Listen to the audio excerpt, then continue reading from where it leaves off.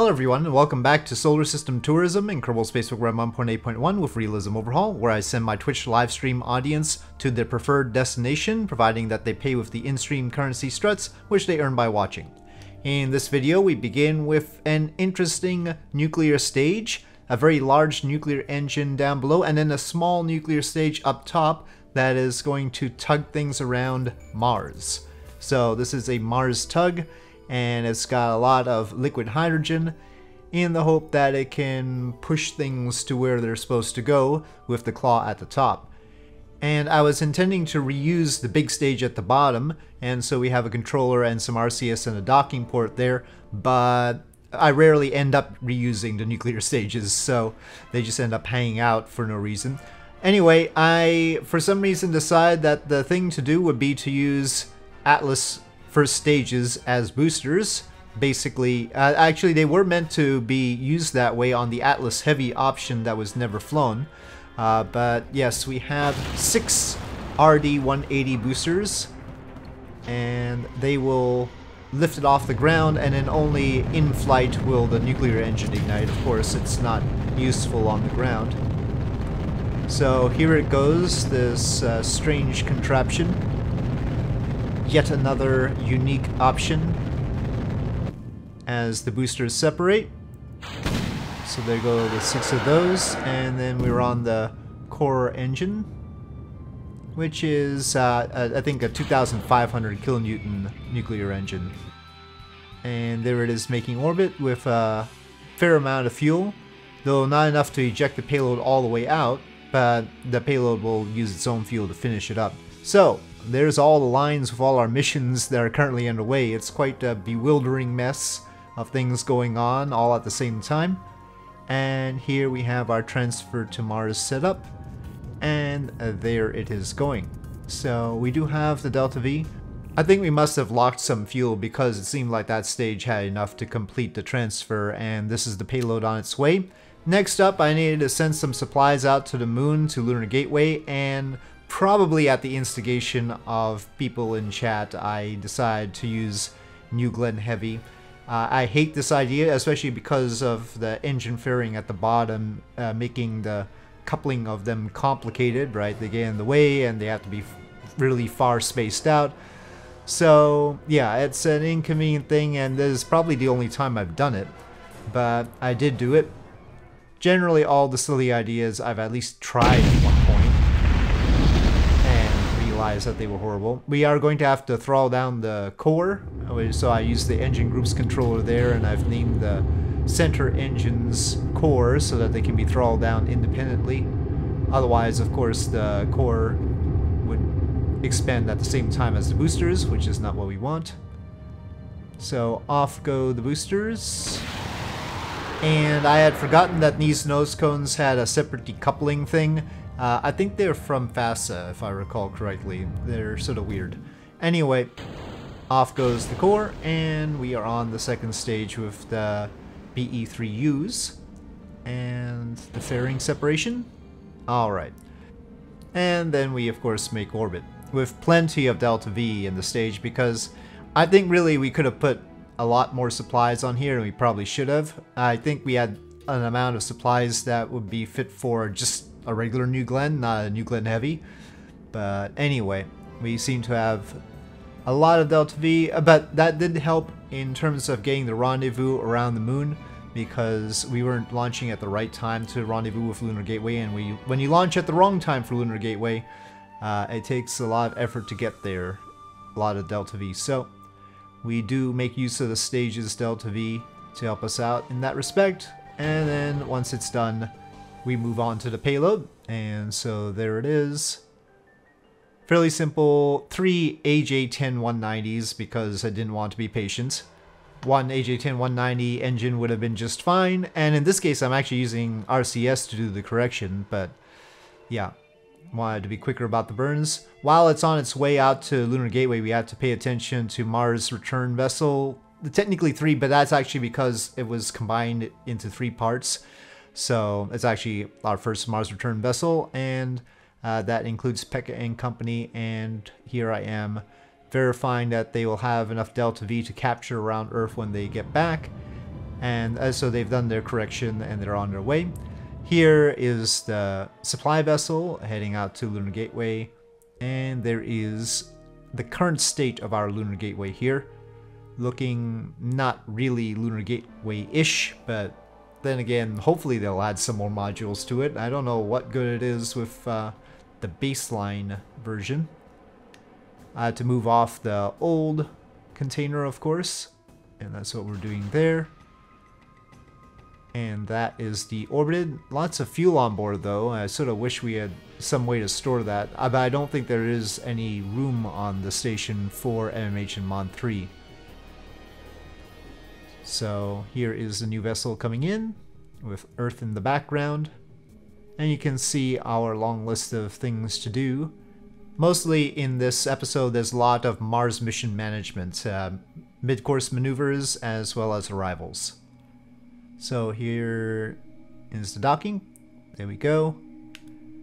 And that's that for now. But that's not a whole lot of time on the life support, about half a year. So we're going to have to pay attention to this again pretty soon. But at least it'll get us through the mid-course adjustments for Mars. Though not all the Mars arrivals, so that's a problem. So we have to resupply before the arrivals at Mars. Anyway, this is a correction with the Attila supply for Mars. There's an Attila thruster from KSP Interstellar, just making it easier for us to get the supplies out to Mars. Otherwise we would just have to do more launches. We could still get them there, it just means more launches, right? So yeah, that has its encounter with Mars, and so I add the alarm. Next up is an even more ludicrous engine. This is the magneto-inertial fusion engine, I think it is. I just liked it because of the exhaust effect being so ridiculous. These little pink puffs that come out the end of it. It does have obscene efficiency, but in this case it's delivering fuels, so I just wanted to expedite that as much as possible. Here we have copper spikes in the Marshmallow, and doing a correction there. So Copper Spikes is on his way. And of course making sure that a capture is possible. Unfortunately it's not in the right phase with the other missions, so it's going to be a little bit inconvenient. But ultimately we're going to bring everything together around Phobos, so it'll be alright. In the midst of all this, we do have to pay attention to Dialord Root and Mr. Doobie on their way to Saturn. Otherwise their water recycling does not work out very well. And then I continue with all of the corrections. This is that nuclear tug that we had launched earlier. And then having done all those mid-course corrections, actually all the supplies have been spent. Well, enough of the supplies have been spent that we already have to launch something else to Lunar Gateway. So we really need to remove some Kerbals from Lunar Gateway, basically. This time I decided to send 2 of the HTV pressurized containers worth of food, water, and oxygen instead of just 1. That will make things a little bit easier. And I also decided to try out the candle engine from KSP Interstellar. I was in a very KSP Interstellar mood, I suppose. And these are RTGs with the propellant being passed through them. So they don't have a whole lot of thrust.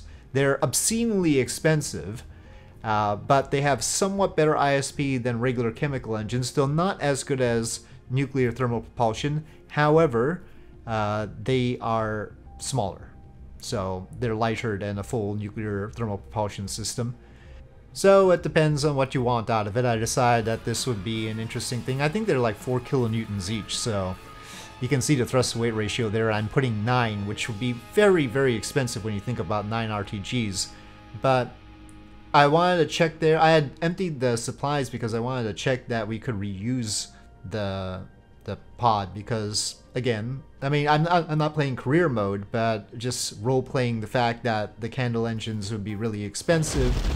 I decided that we would want to reuse this supply craft, and I wanted to make sure it had enough propellant to get back into low Earth orbit so that it could be topped up with more supplies and fuel.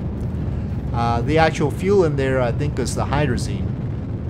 I'm not entirely sure why hydrazine. I mean, hydrazine is a light molecule, so I guess it's easy to shoot out and easier to contain than the hydrogen. So I guess it's a good compromise option. We are launching it on Energia with an upper stage, right? So 4 booster Vulcan, if you will. Well, Soviet Vulcan. 4 booster Soviet Vulcan with an upper stage.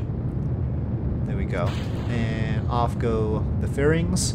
I use Energia / Vulcan so much that I've decided that maybe I should make a overgrown Soyuz with RD-170s just to mix things up. But off goes the core, and now we're on the upper stage, which has plenty of Delta V to do the job. So yeah, we could have sent more supplies even. But again, I have the upper stage tag along with us so that it can do some of the corrections necessary to rendezvous. And we're sort of encountering Lunar Gateway askew, basically at a perpendicular. We're gonna do a really sharp right turn. Was it a right turn or left turn? Something like that. As it turns out, we're out of electric charge, but I'm able to use RCS, and basically Smart ASS is letting me cheat here. I mean, I thought we had enough solar panelry and that I was pointing the right way, but somehow it didn't quite work out. These wraparound solar panels, sometimes, depending on how they're configured, don't catch the sunlight quite right. So you have to be careful. And I was not careful, but I was able to save the situation because mainly of MechJeb. And so there are the little RTG engines, if you will, the candle engines doing their work, and we move in for docking. Again, Lunar Gateway is really high above the moon. It's got a low periapsis, but really high apoapsis.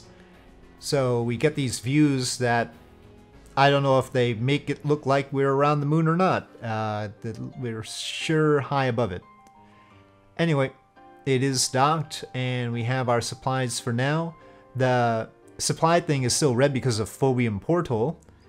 We really need to get the supplies there soon. And those are among the things that are arriving at Mars, including this Attila supply vehicle. This one is the one that we really want to get over to Phobos as quickly as possible. And so we have our retroburn figured out. Unfortunately, I wasn't paying attention to the periapsis. You can see in the bottom left, I don't have the stock information for apoapsis and periapsis up. Otherwise, I would have noticed that our burn, which had to start really early because the Attila thruster is not that powerful, is taking too long and brought our periapsis down into the atmosphere, and that meant that this explodes. Now at this point the video freezes and the game apparently crashes, but it might have been me doing Alt F4. I'm not sure. It probably... Normally I would ask chat first whether it's okay to do Alt F4, and it seemed rather fast, so I'm not sure. But if I ever do Alt F4, or if I think there's a possibility that I might have done it, I'll tell you. But I don't remember if that one was me doing that or whether the game just crashed, which does happen during the stream. So anyway, we got another chance at it. It seems awful convenient, an awful convenient crash if it was one, so that's why I'm thinking it was an Alt F4 situation, and that does not happen very often. I will tell you when it happens. But this was absolutely necessary. We needed the supplies there, and that was just my negligence. Maybe I was being distracted by chat. I'll blame chat for that. Anyway, that one was saved by those hijinks, and we also have this supply vessel with just food and oxygen because we actually have surplus water at Phobium Portal. So this could also potentially get there, but only with the help of a tug. We had to dump the water in order to allow for it to have enough Delta V to capture around Mars, and it needs to have some help getting over to Phobos. So that's not an immediate option. This Attila thruster one is. And here we're making a correction so that we can rendezvous with Phobium Portal a little bit easier. And then after that, we of course do the capture burn, which doesn't take a whole lot. And of course, after that, we approach the station, which currently doesn't have too many people, but eventually we'll have many more as we bring all the missions together here. That happens relatively soon after this, so Phobium Portal is going to become a whole lot bigger. So with this vessel coming into dock, I'm going to say thank you for watching. I hope you enjoyed this video. If you did, please do press like. If you have any comments or suggestions, please leave them in the comment section below, and I'll see you next time.